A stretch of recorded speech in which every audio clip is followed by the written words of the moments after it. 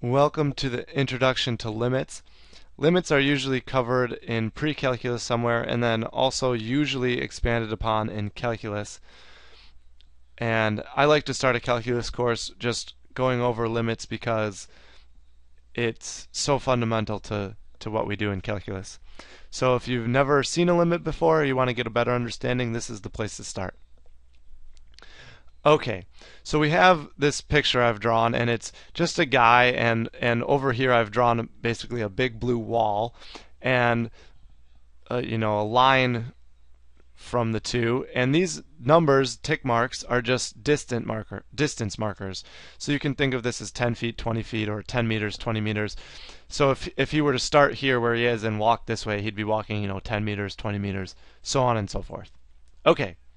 So let's do that. Let's imagine that he does start there, and that he's walking this way towards this wall, and he ends up over here. So he ends up over here, and in the process he shrunk significantly. I don't know, I don't know how that happened, but so he ends up over there, and let's say we measure his distance, and it's 79 meters. Okay. Well, let's say he wants to get closer to the wall for some reason. He's 1 meter away, but he wants to keep walking. So he gets closer to the wall, and let's say that we measure his distance again, and it's 79.9 meters. So now he's only 0.1 meter away from the wall. Okay. Well, let's say that's not good enough for him. Let's say he wants to get even closer to that wall. So he moves closer, and let's say now he's at 79.999 meters. So he's really, really close to that wall. Now let me ask you a question. Will his distance ever actually be 80? Will the distance he travels ever be 80? And the answer is no, because there's a wall there. He can't. The wall is at 80, so he can't actually be at 80 unless he did something like stand on top of it or something. Then he would be at 80 meters. But until that point, he's always going to be a little bit less than 80 because the wall is there. Okay, so just keep that in mind.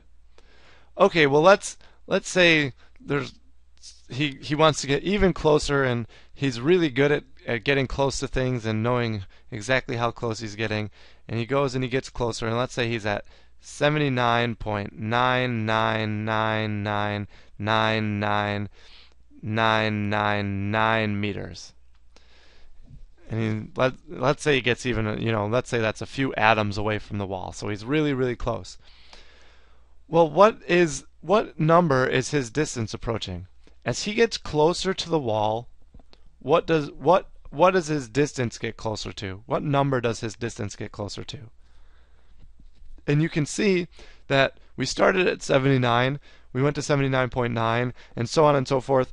These numbers are getting closer to 80. 79 is only 1 meter away from 80. 79.9 is only 0.1 meters away from 80. So on and so forth. This number here is really, really, really close to 80. All you need to do is add a 0.000000001, and you'd be at 80. And as he got closer to the wall, that happened. He got closer to 80. So the way we write that is we say the limit, and we just abbreviate it LIM.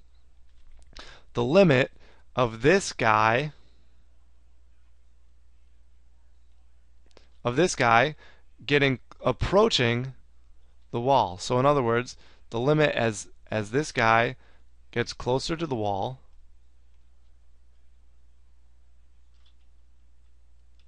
so this guy's getting closer to the wall, and the limit as he gets closer to the wall, and then we have to decide what we're talking about, what limit we're talking about. And what I mean by that is, in our case, what we're measuring is distance. So the limit as he gets closer to the wall of the distance.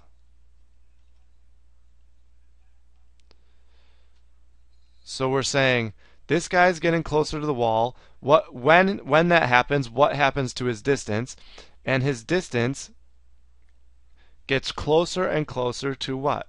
well, we already said it. It gets closer and closer to 80. And I guess in this case we have units, so it could be 80 meters.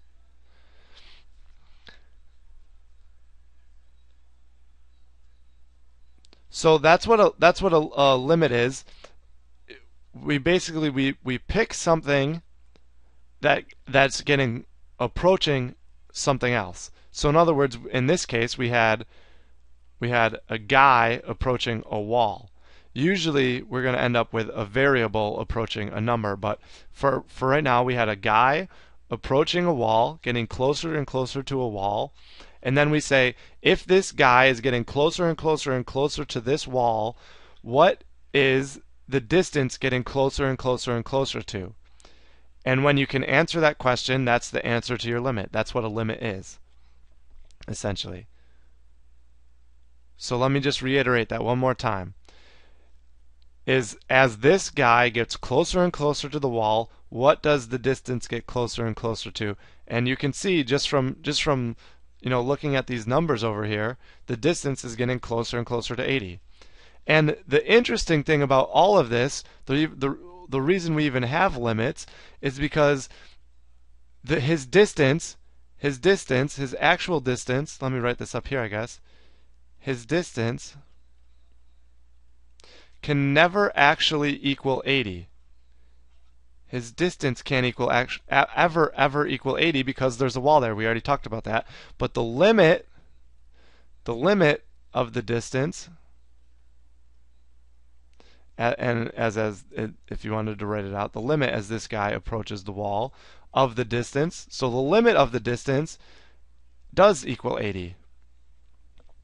And the fact that there's that discrepancy, that the distance will never be 80, but the limit does equal 80, is really what helps us out is really what we're going to be using in calculus to deal with some things that are almost conundrums, if you think about them.